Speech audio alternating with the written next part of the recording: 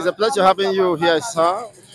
What can you say about the strike, indefinite strike that have already commenced today, and how long can that be sustained? What is the reasons for the strike? Do you think it is realistic? Well, I have mixed feeling. I have mixed feeling for that strike. One, labor demand for minimum wage. That's labor now. I mean, labor demand for minimum wage of about 600,000, and they have dropped it to about 495,000. And federal government is saying they will offer maximum of 60,000. Yes, that's what federal government is saying. That's big. That they can't go beyond 6,000. While labor insists on 460,000. They initially put it at 600,000 plus. They've reviewed it to 495 or so. Now, but the government is saying 60,000. That's the maximum they can go.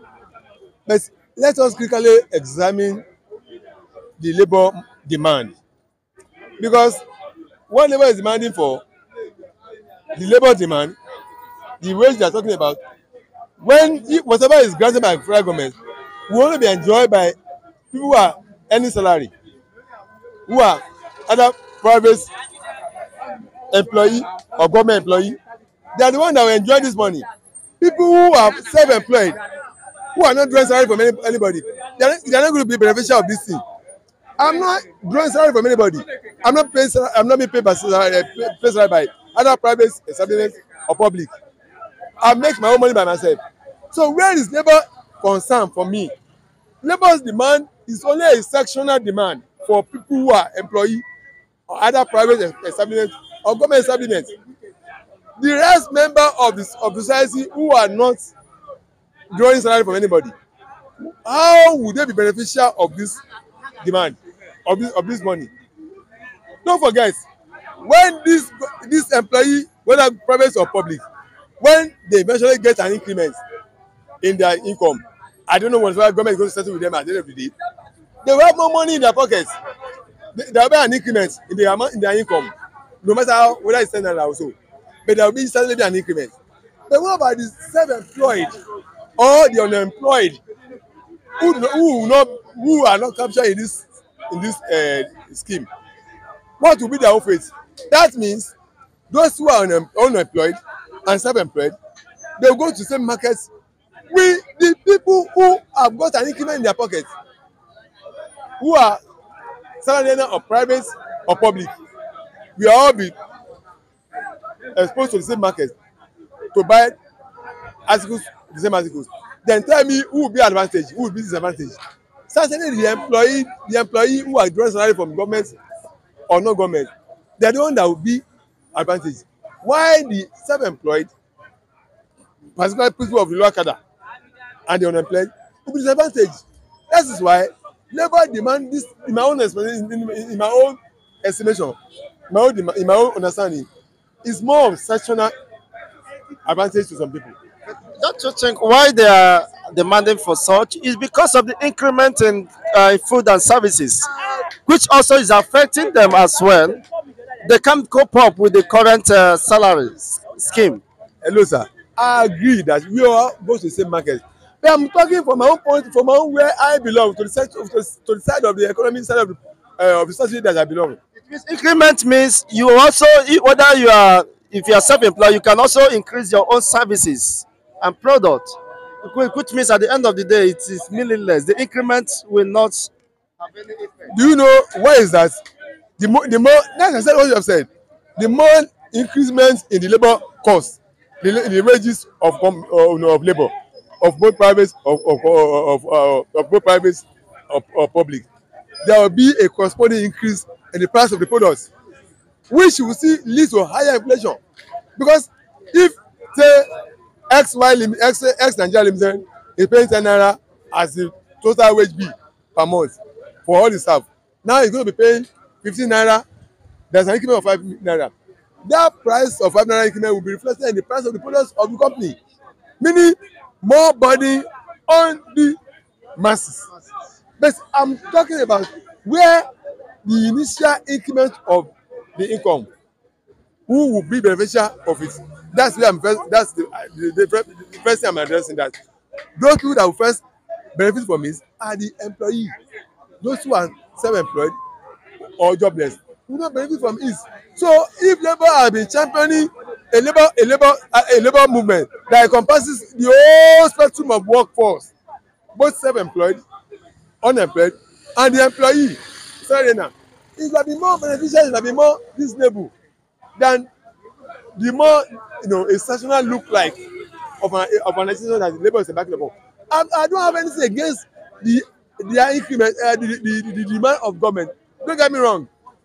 I don't have anything against it. I'm only just giving a deeper understanding, analysis of it, that who are those people that will get beneficial more? People who are employee, when the moment is approved, government offices, government establishment will increase. Private company will go negotiate with their labour, or with the union of their labours, union of their workers. They will first the increment. But what about us who are not getting salary, who are self-employed or the unemployed? Who will pay us? How will we benefit from it? That's what I'm talking about. But at the end of the day, what we shall see is an increment in the product, which will bring to more burdens. You will see increase leading to more inflation, more increment in the price of product, more inflation, more cost of living, more cost of living of masses. But what I expect them to do in their decision, which I don't know if it's included in their demand, is that they should hold government accountable to bring in some a kind of relief measures to the whole entire working populace, so that those who are self-employed and the unemployed can also go home with something, as the employee of public and private are going with increments, because certainly something will be agreed. There will be an going to be an increment.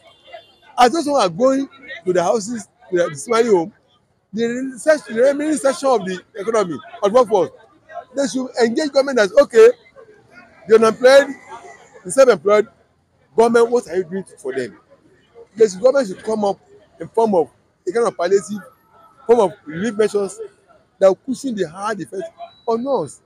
That's what I think Labour should include in their agitation. Do you think the government is even ready to attend to all these things, or is just an exercise in futility? At the end of the day, they will return to zero level. Tinubu has threatened to arrest the labor leaders, and the risk, of course, being jailed. How can you imagine the possibility of such? You can't rule out anything from government. Government is the maximum custodian of the force of the nation. The force. But the labor, we are demanding what is due for them. Hello, sir. What I'm telling you is that governments of any nation, they are the custodians of force, instruments of force, instruments of question. Government of any nation is the custodian of it. They have the military at their beck and call. They have the police. They have every resource of the nation at their beck and call, and they can deploy it. They can deploy it at the slightest, request, at the slightest instruction. So I'm not surprised if they can do that. They can do that, but what will be the effect of it? Can they tell the outcome of it? Will government be able to tell the outcome of it? But there's a problem in my language. As a Yoruba man, Mr. Lajide by name, I know that they say you only know the beginning of the war. You don't know the ongoing of it. You don't know the end of it. Yoruba say, that's why they say, ìbẹ̀rẹ̀ ogun la mọ̀, a kì í mọ̀ parí ogun. You only know the beginning of an issue. You cannot tell exactly what will be the ongoing of it and the ending part of it. If you think he has the monopoly of question of instruments, instrument of question, instrument of force, at his disposal, he can release to people. Can't there be resistance? Does it have resistance? There could be resistance too. It's also possible. Because people are already angry and they are fed up. I know, sir. I'm gonna tell him, the Yoruba man, like myself, you understand the program I read out. That's the very glamour. Akimo Pari Ogun. You only know the beginning of the war. You don't know the end of it. If he thinks, if full of himself that he has in the respect of question, the respect of force as his disposal, he can deploy it and suppress and crush anything. Does he know that there could be resistance as well. And can you tell what will be the end of that resistance? And so it shouldn't just be foolish and be power drunk. The thing